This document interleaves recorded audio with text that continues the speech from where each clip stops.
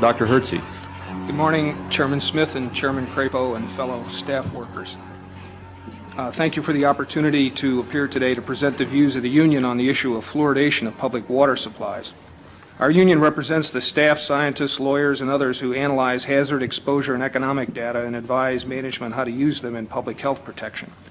I'm not here today to speak for EPA, but rather the union, founded 17 years ago to protect EPA workers from unethical pressure by EPA managers. It was on that basis in 1985 that we first got involved in this issue. In 1997, we voted to oppose fluoridation, and our opposition has grown stronger as more adverse data on the practice has come in. In the interest of time, let me state our recommendations first. We ask that you order an independent review of the cancer bioassay of sodium fluoride mandated in 1977 by Congress. Evidence for carcinogenicity in that assay was systematically downgraded by a special executive branch commission appointed and run by the very agencies that Congress did not trust to run the bioassay in the first place. That action saved fluoridation temporarily. We ask that you order chronic toxicity studies on the two waste products that are now used in 90% of fluoridation programs. EPA says there are at present no chronic toxicity data on them, and we ask that you order EPA set an MCL for fluoride that's truly protective of all American citizens, infants and adults alike, because the current one does not, in violation of the Safe Drinking Water Act.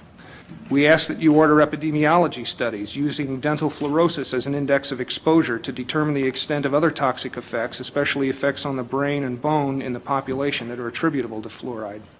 We ask that you convene a joint congressional committee to give this issue the full airing that it deserves. It's been 23 years since the last one, and it's high time for a new one. I offer the following in support of these recommendations. The American people, and especially our children, are getting way too much fluoride. 2/3 of children living in fluoridated communities have dental fluorosis in at least one tooth. Dental fluorosis is the visible manifestation of toxic overexposure to fluoride during their developmental years. The initial findings of the cancer bioassay were for clear evidence of carcinogenicity, and that is consistent with several epidemiology and many mutagenesis studies.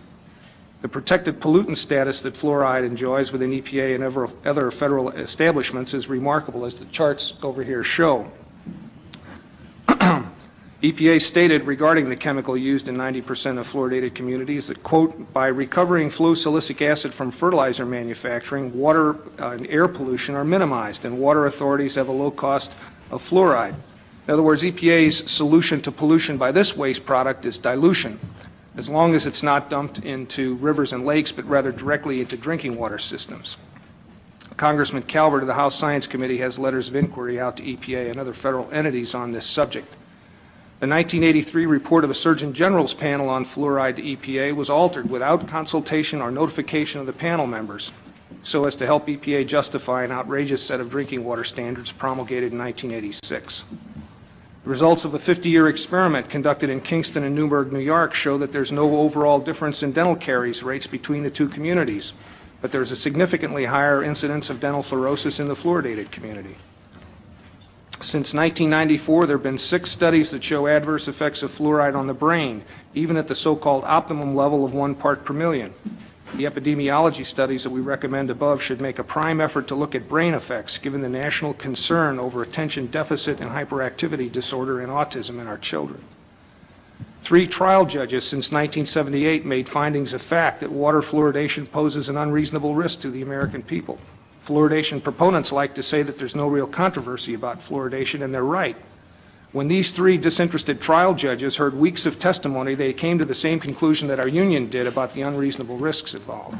The findings of fact remain untouched in those trials today. Recent publications indicate a link between the use of silicofluorides for fluoridation and elevated blood lead levels in children and antisocial behavior. And leading dental researchers are changing their views on the safety and efficacy of fluoridation. Doctors John Calhoun and Hardy Lineback, both former spokespersons for fluoridation, have published recantations of their former position. On behalf of EPA's professional community, I urge the subcommittee to convene a select committee for a national review of water fluoridation. It's high time we do that, and I'd be happy to take questions. Thank you.